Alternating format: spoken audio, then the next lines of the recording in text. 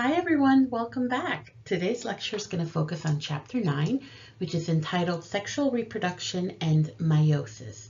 Now, just a quick little reminder, Chapter 8 and Chapter 9 are cohesive themes because they're going to allow us to focus on cell reproduction in the form of mitosis and meiosis. Mitosis was the subject of Chapter 8, and now what we're going to do in Chapter 9 is we're going to take a look at meiosis. The reason that we need to discuss these two forms of cell reproduction all has to do with the fact that we complete sexual reproduction, which means that when it's time for us to produce gametes or sex cells, we need to have a form of cell reproduction that will allow us to only pass on half our genetic information. When it comes to the rest of the cells in our body, our somatic cells, those cells, when they need to be replaced, they will consistently need to have 46 chromosomes or 2 pairs of 23, as you can say. And in that case, you would be doing mitosis. Now, just a quick reminder. Remember, when it comes to reproduction overall, you have asexual reproduction and sexual reproduction.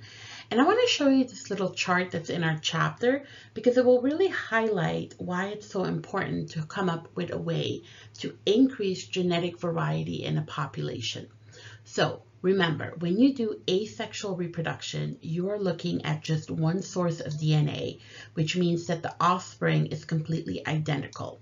Of course, this doesn't account for any mutations that might occur. On the other hand, when you do sexual reproduction, you're able to mix at least 2 sources of DNA together, creating a hybrid offspring, an offspring that is more genetically diverse than the parental strands. Now, from a scientific point of view, it takes more time and it takes more effort to complete sexual reproduction, but it's worth the benefit. And part of that is because our environment that we have to adapt to, that we have to live in, is consistently changing. So in the diagram that you see on the PowerPoint, you see 2 scenarios where you have a look at a population over time. And in our first scenario, we're going to look at a population that does asexual reproduction, which means that as time goes by, so we increase the number of organisms in this population, but from a genetic diversity, everything sort of stays the same because there's only one source of DNA. And that's all great until you encounter something like an ecological disaster, for instance, a severe drought, severe flooding, something that will take out the majority of the food source or housing that that organism is used to. In this new environment that's created by the disaster, it's going to be an all or nothing scenario. If the organism is able to adapt, then everybody's able to adapt. But if the organism is not able to adapt, what we see happening is that it will cause all of the other organisms that have the same DNA, the same adaptations, it will cause them to not be able to adapt, meaning that they will become extinct. On the other hand, what you can do is you can take a look at your bottom graph where we also have a population and we look at it over time, but now we're doing sexual reproduction. And with the introduction of multiple DNA sources, what we see happening is that the offspring starts to have an increased amount of genetic variety, which is indicated by the branching of our original red cone. Notice how it goes from red to blue, and that's to highlight the fact that over time, you'll get significant changes in the DNA, that evolution can be seen.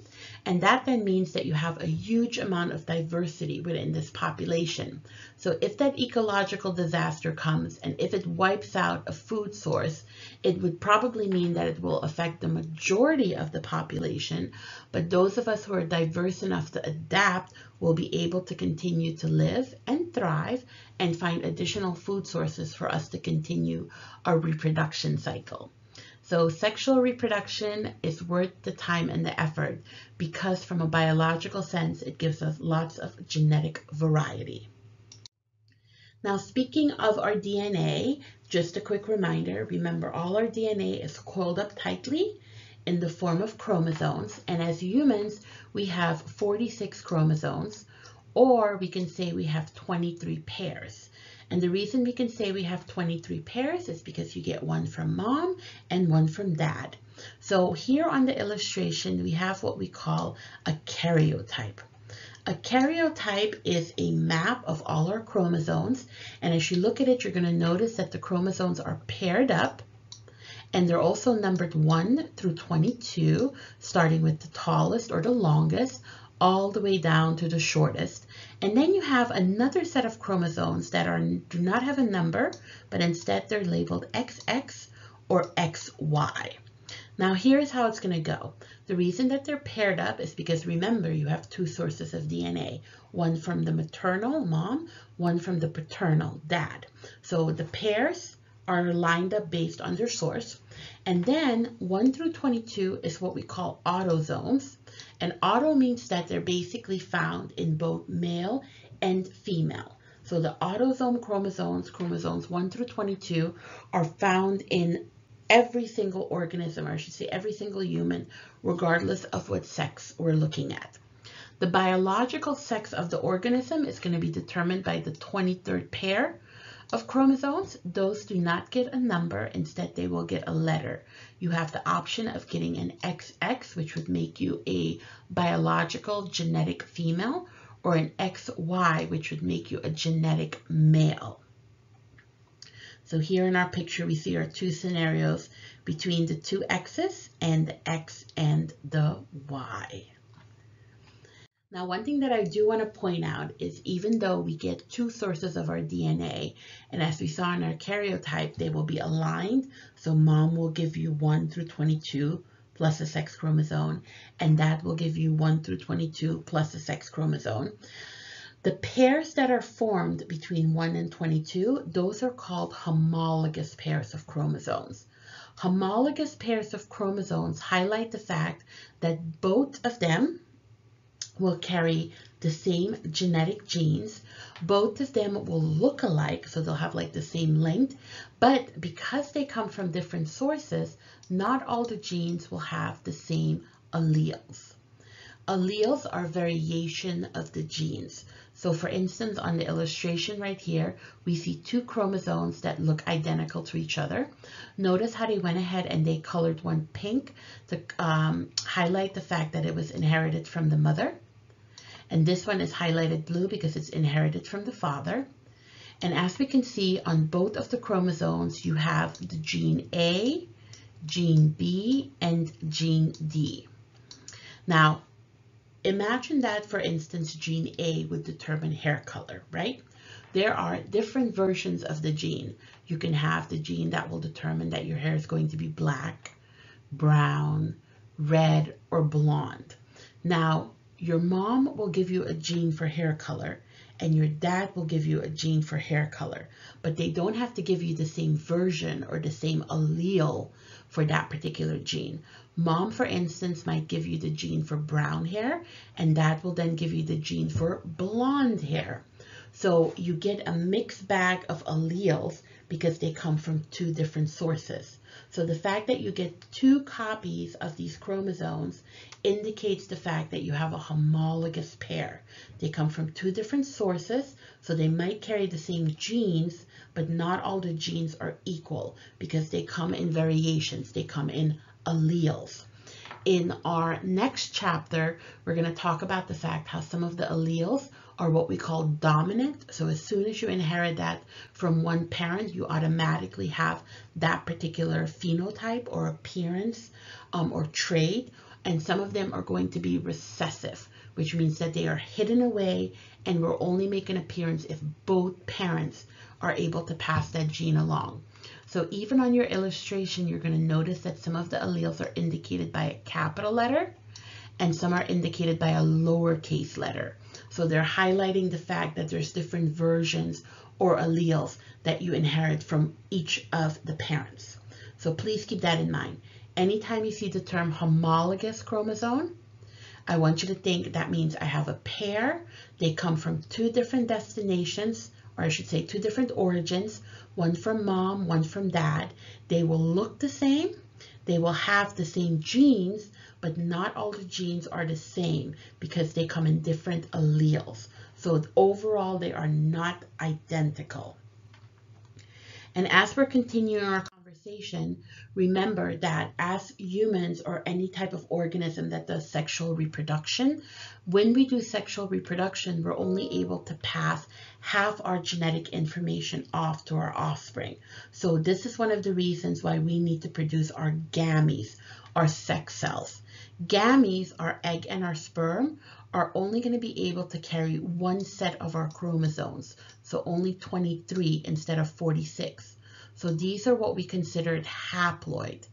Haploid means one copy of everything. The rest of our cells, our somatic cells, are going to be diploid, which means they get two copies of everything. They get the homologous chromosomes, so they get 46 chromosomes.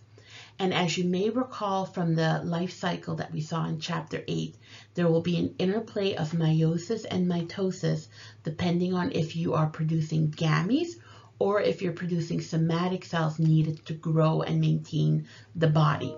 So we can take a look at our two little frogs right here. And as you can see, they will be able to release their gametes. And the gametes are produced due to meiosis, because meiosis will allow it to go from a diploid, two copies of everything, to a haploid cell, one copy of everything. And that's okay, because once fertilization occurs and the sperm and the egg reunite, then we see that our zygote, our fertilized egg, becomes a diploid cell again. And that diploid cell will continue to grow and allow that one-celled organism to become a multi-celled organism through the use of mitosis. So mitosis will give us daughter cells or next generation cells that will always be diploid, or what the original cell was, whereas meiosis will allow us to go from diploid to haploid and produce cells that only have half the genetic information. So please keep that in mind, and as you're perusing through the chapter, if you see a mention of germ cells, that's the same thing as the gametes. So those are going to be the cells that are in the ovaries and the testes, are reproductive cells that are going to make the egg and the sperm cells. Somatic cells are the rest of the body cells that we have. So these are the cells that form our body that have nothing to do with reproduction. So your skin cells, your liver cells, your stomach cells, your kidney, your liver, all those cells need to consistently have 46 chromosomes, so they will do mitosis. Whereas your germ cells are your gametes. They are your sex cells. They need to do meiosis so they can halve their genetic load, go from 46 to 23. Now, when we did chapter 8, we talked about the fact that mitosis occurs in various steps, right? We have our prophase, metaphase, anaphase, and telophase. And at the end of mitosis, you walk away with two daughter cells that are identical to what you started with. So we started with 46, we're going to end with 46. In meiosis, we're going to see that it's going to be a little bit different. And the reason for that is because meiosis has an end goal of producing cells that only have half the chromosomes of the original cell. So we want to go from diploid to haploid, from 46 to 23. And as meiosis is doing that, it's also going to allow for genetic variety to be increased by mixing the chromosomes that can interact between the egg and the sperm cell. So you're going to have genetic variety, increased genetic variety in meiosis, which you don't have in mitosis. And instead of producing 2 cells, we're going to produce 4 cells. So meiosis gives us 2 daughter cells. Mitosis gives us 2 daughter cells. Meiosis will give us 4 cells that are haploid and are genetically different than the original cell.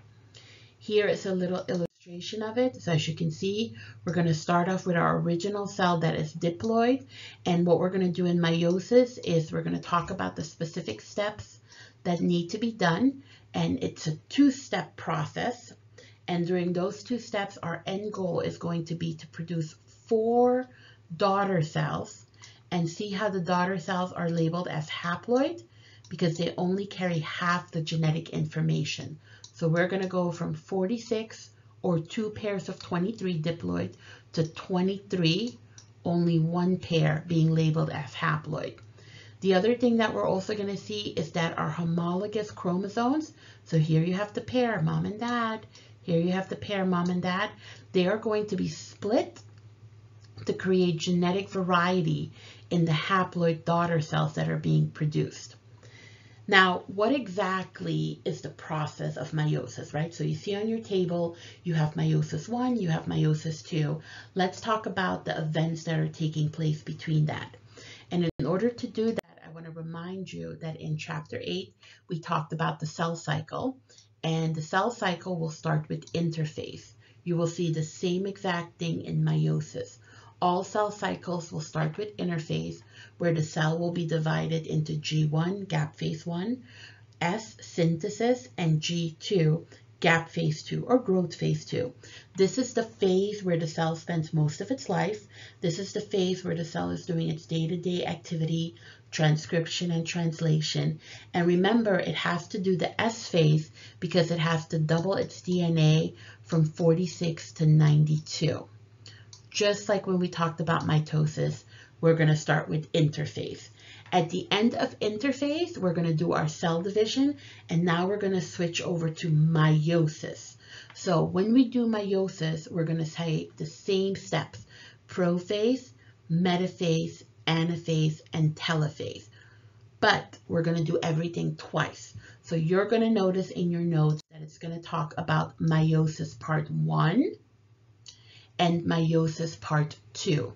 Meiosis part 1 is going to focus on the homologous chromosomes, the pairs that you inherit from mom and dad, and how we can pair them up and separate them.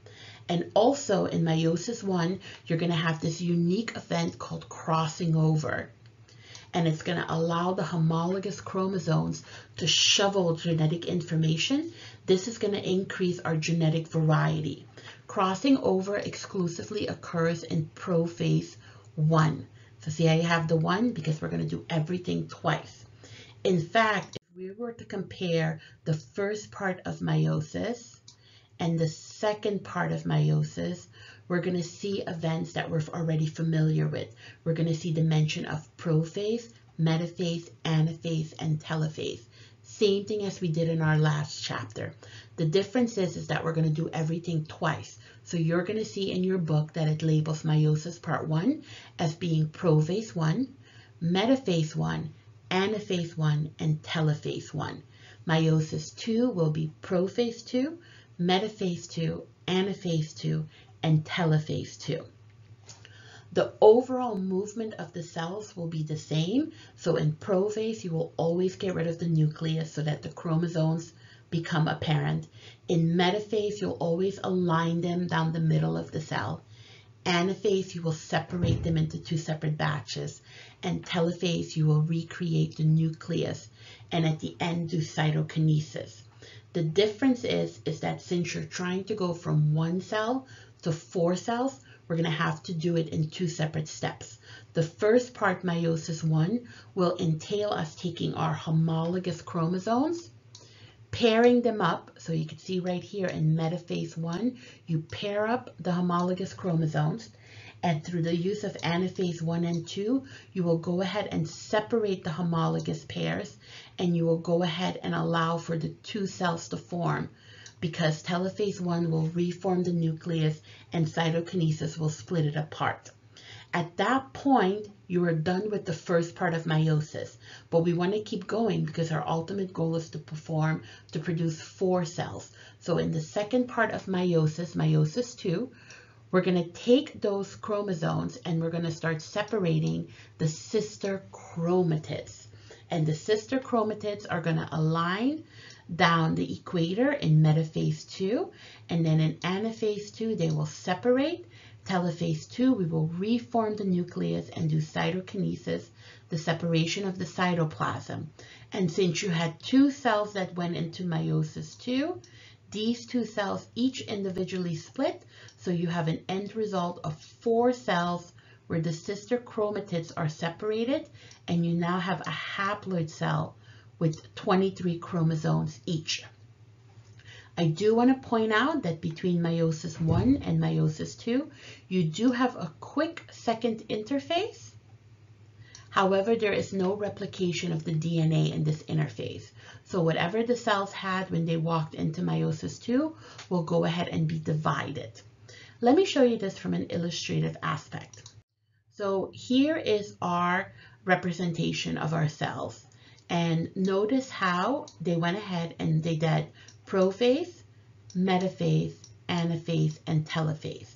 And in prophase, they say to you, the chromosomes are becoming more condensed, more visible because the nucleus starts to disappear, which is what we're used to in prophase, right? So we're doing that, the same thing. But what we see here is a unique event occurring, the crossing over. So you can see on the picture right here, you can see that the pink and the blue chromosome, the homologous pairs, are swapping genetic information so that you get like these little hybrid chromosomes that are mostly mom, a little bit of dad, mostly dad, a little bit of mom. We cannot predict how much crossing over is going to occur in each of the cells. So each cell is slightly different. But either way, in metaphase 1, just like we're used to seeing, the chromosomes will align down the middle of the cell. The difference is that you are aligning the homologous chromosomes. So you want to keep an eye on that. Then the homologous chromosomes are going to separate the opposite poles, but the sister chromatids are still attached. In telophase 1 and cytokinesis 1, you can see that the cytoplasm will start to split and the nucleus has reformed. So at the end of doing meiosis part 1, you have 2 cells. But we're not done yet because remember we want 4 cells. So we're going to step right into meiosis 2. And after a quick interphase, we're going to repeat everything again. So notice how you now have 2 cells, because that's what you produced at the end of meiosis 1, and you're going to repeat everything. Prophase 2, get rid of the nucleus again. Metaphase 2, line up the cells down the equator. Anaphase 2, now we're going to split the sister chromatids. Telophase 2 and cytokinesis, reform the nucleus, split the cytoplasm, and your end result is that you get 4 cells that are haploid and non-identical. The reason they're non-identical is because remember, you had the crossing over that occurred, and also you no longer have pairs of chromosomes, you only have 1 copy. So anytime you're looking at meiosis, you're going to do everything twice, and the first part of meiosis will center around separating the homologous chromosomes. The second part of meiosis will concentrate on separating the sister chromatids. And the crossing over, the shoveling, will only happen in prophase 1. And it was allowed for us to have lots of genetic variety as we go ahead and complete meiosis. Now, speaking of crossing over, I just want to highlight it only happens during prophase 1. And it allows for 2 homologous chromosomes to swap their genetic information. Here is an illustration of it. So as you can see, you have the homologous pair. So remember, the chromosomes are paired up because you get 1 set from mom, 1 set from dad. So once they're paired, we can see that the pairs can go ahead and swap genetic information by creating a chiasma site, a crossing over site. This will be different for every meiosis, so that's why you get lots of genetic variety. You can never predict where exactly or if the crossing over is going to occur. Now, the part of meiosis 1, the goal will be to separate the homologous pairs.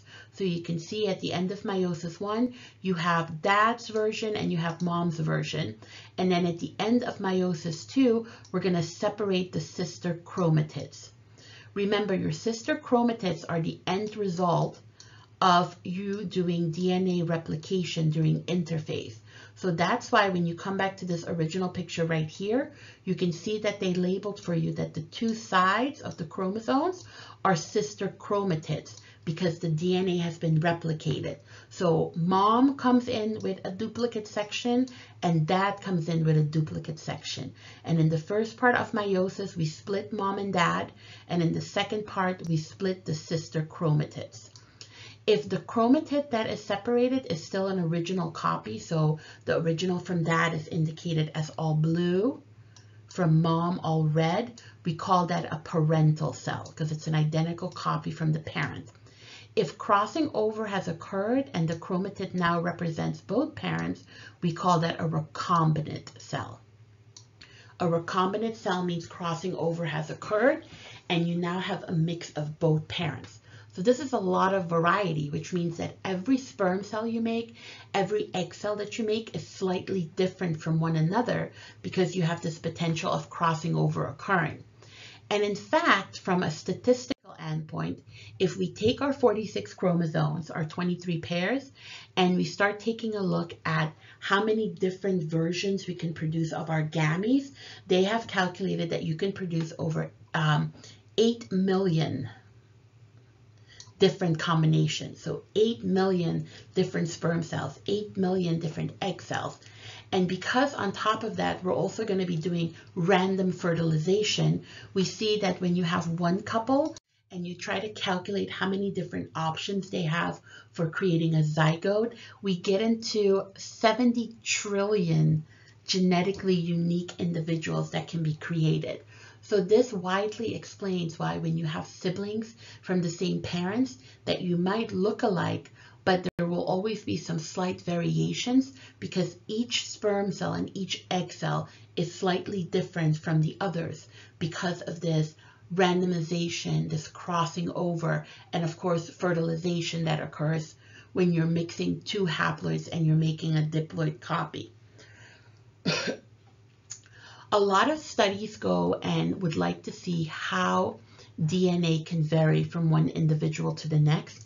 And a lot of times what they'll do is they'll try to go ahead and compare twins because you can have identical twins, which means that they come from one zygote, monozygotic, or you can have fraternal twins, which means they come from two eggs and two sperms. They're dizygotic.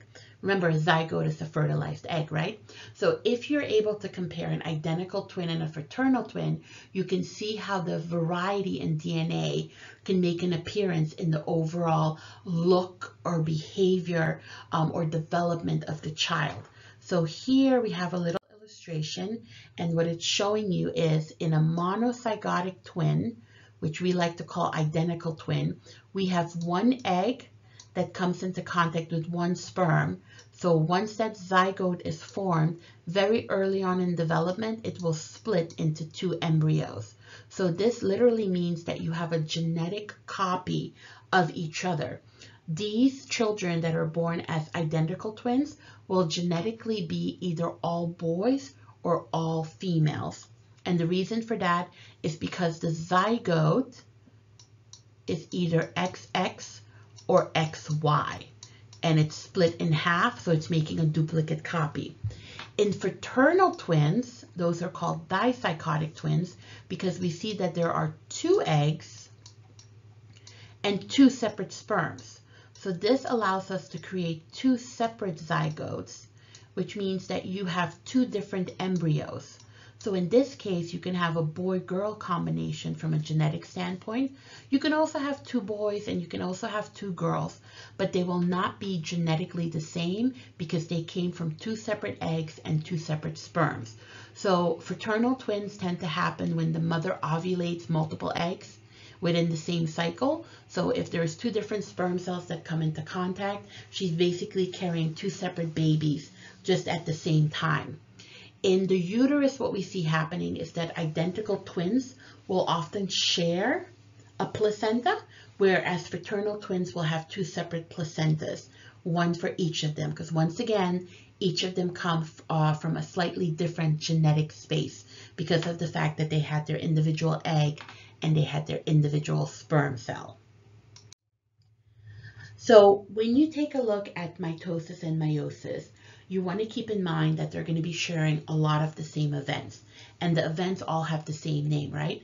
Everything started with interphase, and then we did prophase, metaphase, anaphase, and telophase.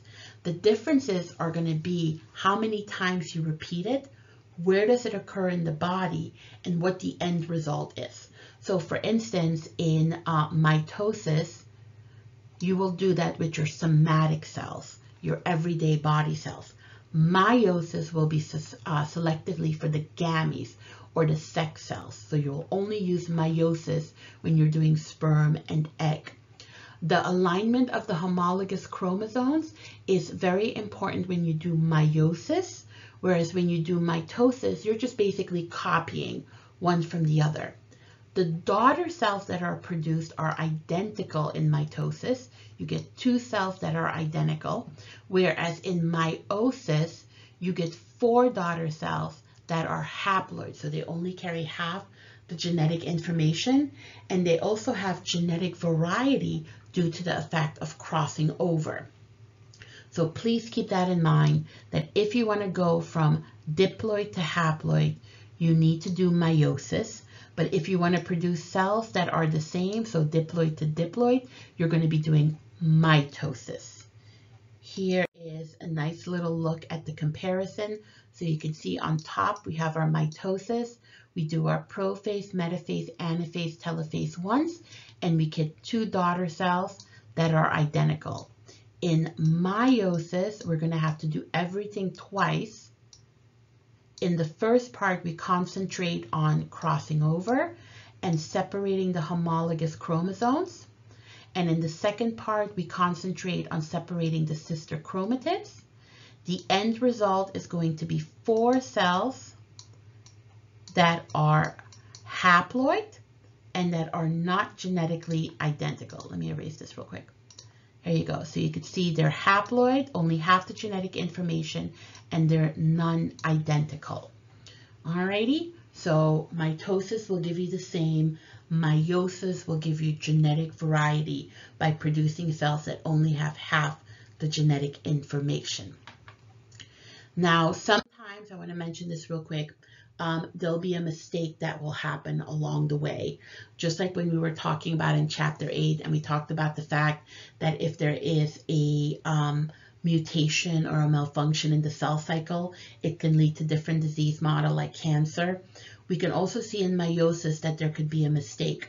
And when this mistake happens, oftentimes what we see is that you will create a change to the number of chromosomes. Polyploidy is the term that we use whenever there's an extra set of chromosomes. So you would get 3 copies of everything instead of 2 copies of everything. Now, a triploid copy in humans does not exist because the human body is very sensitive to having 46 chromosomes. So there has never been an example of a human being born that has 96 chromosomes or 3 copies of everything. We do see that plants, primarily flowering plants, are able to kind of fluctuate and go from diploid to triploid and back and forth. Part of that has to do with their evolutionary trend. For humans, we're more sensitive. So for instance, if we see that this thing called non-disjunction occurs, usually what that means is that there's an abnormal amount of chromosomes, either an extra or a missing one. So instead of having 46, we'll either have 45 or 47. So in this case, you just have 1 extra or 1 less.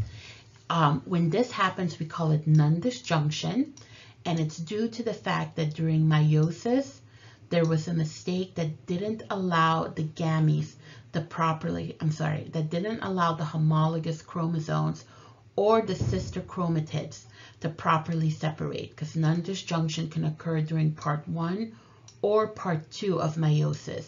And the end result is that you will produce gametes that are abnormal because they will have either an extra copy or they will have no copy at all. So because of this, you then start to see that the zygote that forms when, for instance, the sperm and the egg unite, the zygote will either have too many or too few chromosomes. If this happens, a lot of times you will get what's called spontaneous abortion. And spontaneous abortion basically means that very early on in development, the zygote will stop and induce apoptosis. it will then go ahead and be cycled out of the body. Many times the woman won't even know that she was pregnant because it happened so early on, and she will menstruate just as normal. Part of this, remember, is all about the fact that humans like to keep that 46 number of chromosomes. Now, are there some exceptions to the rules? Yes, there are certain disease models out there where we see that the embryo was able to tolerate one less or one too many chromosomes. Probably the best example of that is when we take a look at when we take a look at Down syndrome. My apologies.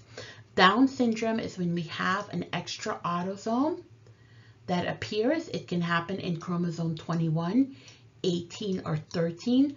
The most common one is 21. So here on the karyotype map, you can see that the chromosomes are paired up, and when you get to chromosome 21, there'll be a trisomy.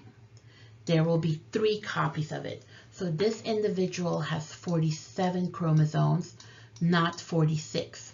And it's because of that extra chromosome that we then see a lot of the symptoms that are associated with Down syndrome, including some of the physical attributes and some of the behavioral and mental attributes. Now, this extra chromosome, this non-disjunction, doesn't always have to occur in autosomes. If it occurs in autosomes, though, like what it did in our Down syndrome, that means that it will affect boys and girls at the same rate. Because remember, we all get those autosomes chromosomes. You can also have non-disjunction occur in the sex chromosomes. And that would then mean that you either have too many or not enough of the X and the XY combination. So here on table 9.1, you see some of the examples of the abnormalities that have been observed in embryos that have continued to develop with one too many or one too few chromosome. Example, you can have triplo X, where the individual is born with 3 X's. So this would be genetically a female born with 47 chromosomes. You can also have Klinefelter syndrome, which is when you have 2 X's and a Y, also 47. Now this would be genetically a male because of the appearance of the Y chromosome. You also have Jacobs syndrome, that is 1 X and 2 Y's, once again 47. And I do want to point out that when you take a look at the symptoms, a lot of times the addition of the X chromosome will alter their ability to reproduce because they have an odd number of chromosomes. Most of the time there will also be some physical attributes, and occasionally there will be some mental or learning disabilities that will come in as well. The other one that I want to show you is what we call Turner syndrome. Turner syndrome is when an individual is born with 45 chromosomes, not 46, and that's because they only inherit 1 sex chromosome. They only get an X. The 0 means there's nothing there.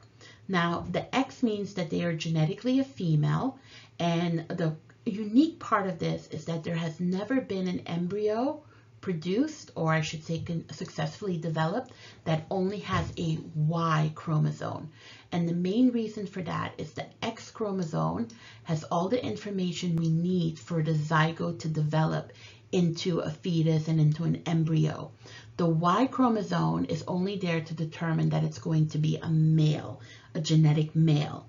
So the fact that if there is a non-disjunction and a zygote forms with only a Y chromosome, there would be too much genetic information missing for it to successfully continue development. So spontaneous abortion would set in. There are also examples where you can have abnormalities or in the chromosome, but like on a smaller scale. Part of this is what we can see right here. We can have examples where if this is our wild type or normal chromosome, and we take a look at the genes that they carry, we can see that there could be small abnormalities within the content itself. So for instance, you can have a deletion where part of the information is removed. So now you're missing genetic information and you have a shortened chromosome. You can have a duplication, which means that some of the genes are duplicated. This is very well studied in what we call Fragile X. Fragile X is a disease where the X chromosome will lengthen because of the duplicated genes that are attached. It's passed on from one generation to the next, and the more generations, the longer the X chromosome comes. It's called Fragile X because the X chromosome, because of the length, is very fragile in its structure and can cause a lot of different disease models to make an appearance. You can also have what we call inversion. Inversion is when the order of genes is flipped. And a lot of times this can cause fertility problems because remember, we have homologous chromosomes. And if you have one set where the order is inverted, if crossing over occurs, it can cause an abnormal amount of genes to be transmitted. You also have what we call translocation. Translocation used to be called jumping genes. And it basically means that you can have certain sections from the chromosomes will swap or jump from one homologous pair to the next. So here you can see that the long chromosome is interacting with the short chromosome. They are not properly paired up, and you have a mixed bag of genes that will hop from one chromosome to the next. This will often cause genes to be separated and once again can cause fertility issue just because of the lack of genes that may be transmitted from one gamete over to the zygote. Now, the whole concept of forming our gametes in humans is of course going to occur in the testes and the ovaries. And I do want to point out that it does have a specific name. It's called spermatogenesis and oogenesis. Genesis means to create, so spermatogenesis takes a look at how meiosis is occurring and the production of the sperm cells. And oogenesis takes a look in the female body, how meiosis is occurring within the ovaries, and it has the production of the egg cells that are produced. So in case you see spermatogenesis and oogenesis, it just takes a look at the specific events that are happening within the gametes, including the meiosis and the production of the sperm and the egg cells. Now, I also want to mention that in plants, we see a very similar setup of the use of mitosis and meiosis, but instead of referring to them as, your gametes, or I should say your egg and your sperm cells, oftentimes what we see is we'll refer to them within their life cycle as having a sporophyte and a gametophyte.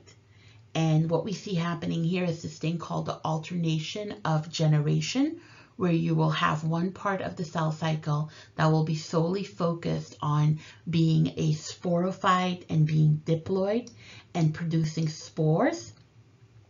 And as the spores are being produced by meiosis, it will allow the transition from diploid to haploid. And that haploid part of the plant will then grow into a gametophyte. And the gametophyte, its job will be to produce gametes. And since it's already haploid, it will produce the gametes through mitosis. Because remember, the gametes can only carry 1/2 of the genetic information. Here, let me show you this in an illustration.